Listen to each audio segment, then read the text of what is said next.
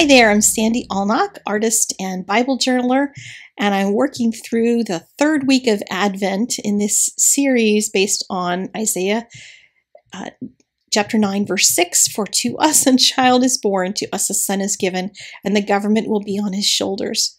And he will be called Wonderful Counselor, Mighty God, Everlasting Father, Prince of Peace. And I'm taking each one of those titles each week and working on a page based on that. And this one is actually out of order because I'm taking the last one and then the next one, because the next one is going to have a manger in it, but I wanted to do a different candle.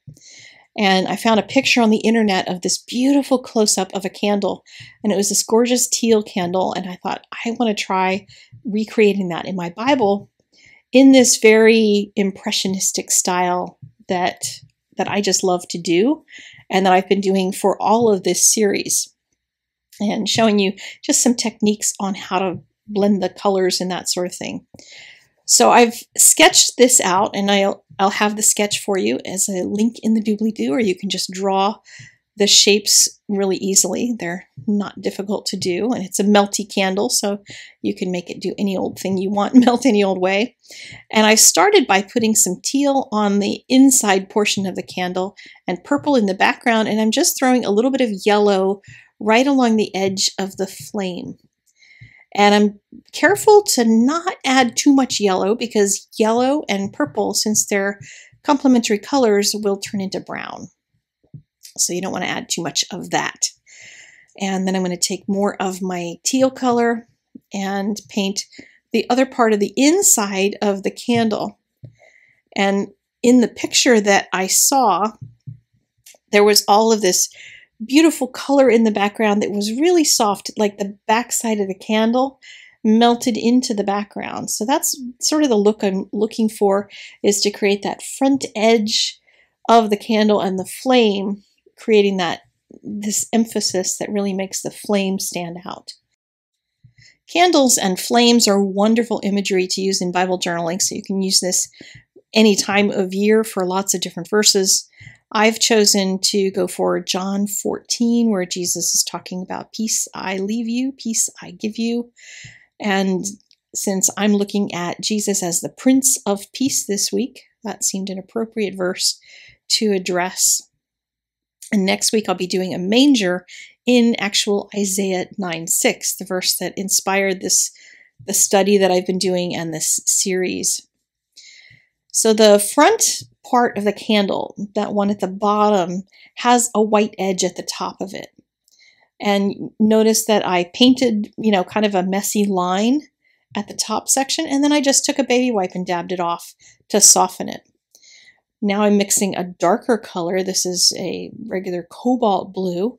I'm just kind of mixing that with the cobalt teal blue, that turquoise color, and getting lighter as it gets toward the flame. And then I'm going to use the baby wipe to make sure I have a soft edge all along that. And as I start adding more color, you're going to start to see the candle get some depth around it, because that bottom section is going to go dark, and then the inside of the candle and the background are going to go dark, because that's what makes light look light, is when it has dark to be in contrast with.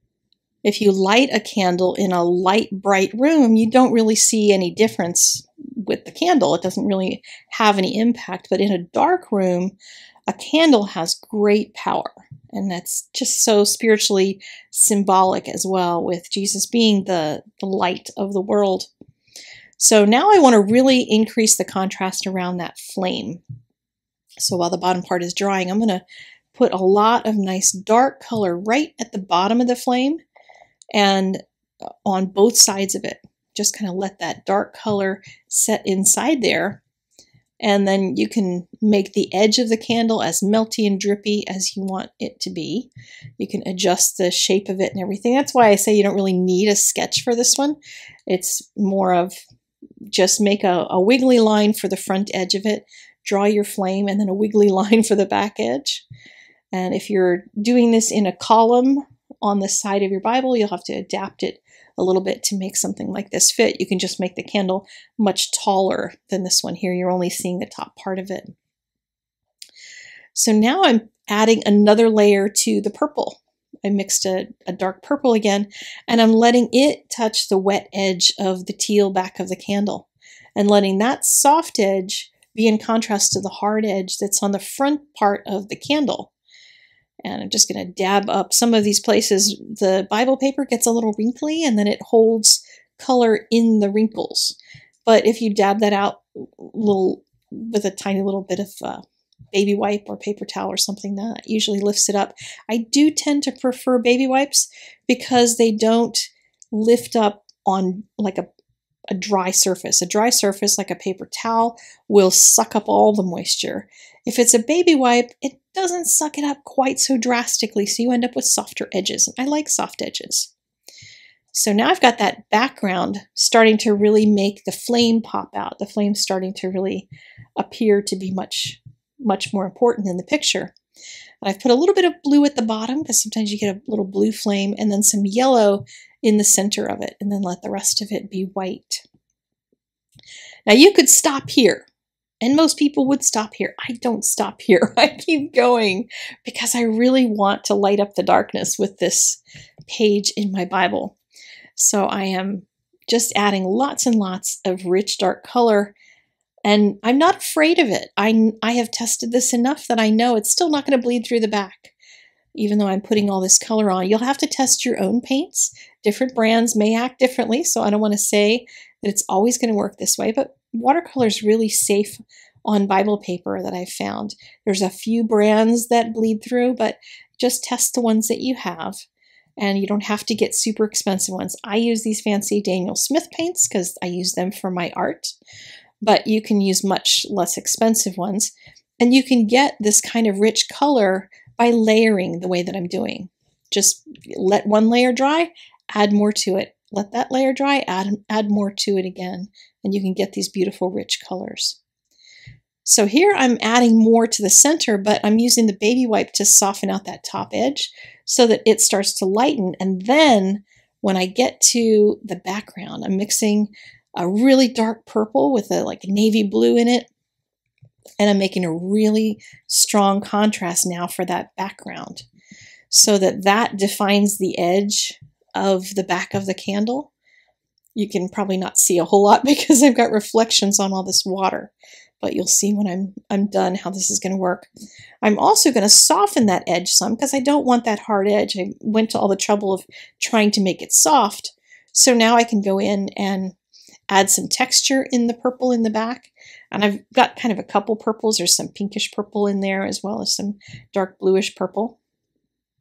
And I'm even throwing some of that purple down there in the very base of the candle, right underneath of where that flame is, and in the wick of the candle as well.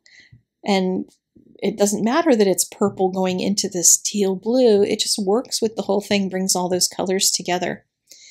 So now I'm going to add just a little bit more down here on the bottom. Just keep adding more and more layers, softening up those edges, and just tapping around until I'm satisfied with the look of it.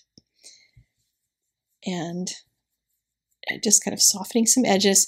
And then when I finished, I ironed it all and flattened it and added my text to it. And God gave me the word reveal. So I want him to reveal what true peace is for me right now. That's what my prayer for this week is, that he'll do that for me and for you, that he'll show us what peace really is and what peace is in him. Because in this world, we have craziness going on. We want his peace in the midst of all that. God bless you. I'll see you again next week for the final video in the series.